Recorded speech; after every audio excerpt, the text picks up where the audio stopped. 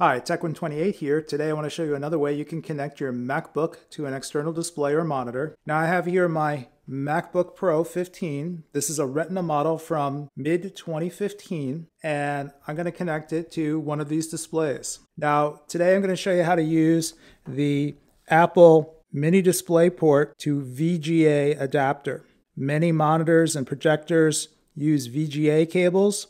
You can connect the cable coming out of the monitor or projector to this end of the adapter and then this end to your Mac. Now, quickly taking a look at the side of my Mac, you'll see the ports I have here. Now, if you have a different Mac, you may have different ports and you need to understand what the ports are and what kind of connectors they have. But on the MacBook Pro 2015 Retina, we have the power connector, the MagSafe 2 connector. Then we have two Thunderbolt 2 ports that use mini DisplayPort connectors.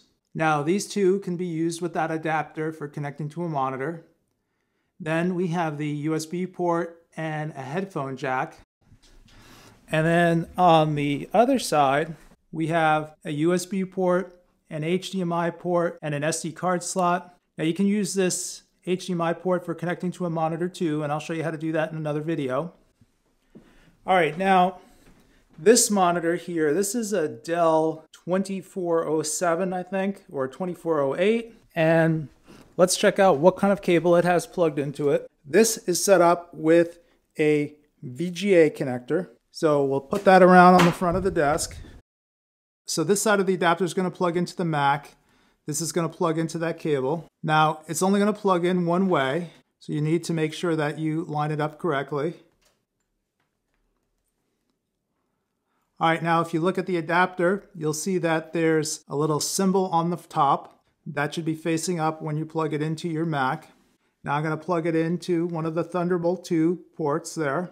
If we look at the monitor, all right, so the monitor did not switch on. Now sometimes you need to go to the setting on the monitor and make sure that you select the option for the input port that you're using. All right, now I just set that for the VGA port. And you can see now I have an external display. So I have a display on the MacBook Pro and on the external monitor.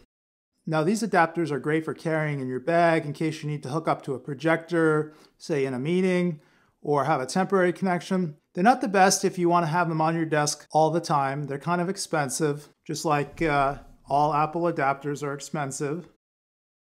If we take a look at apple.com, you'll see this is another $29 adapter, so this is very expensive.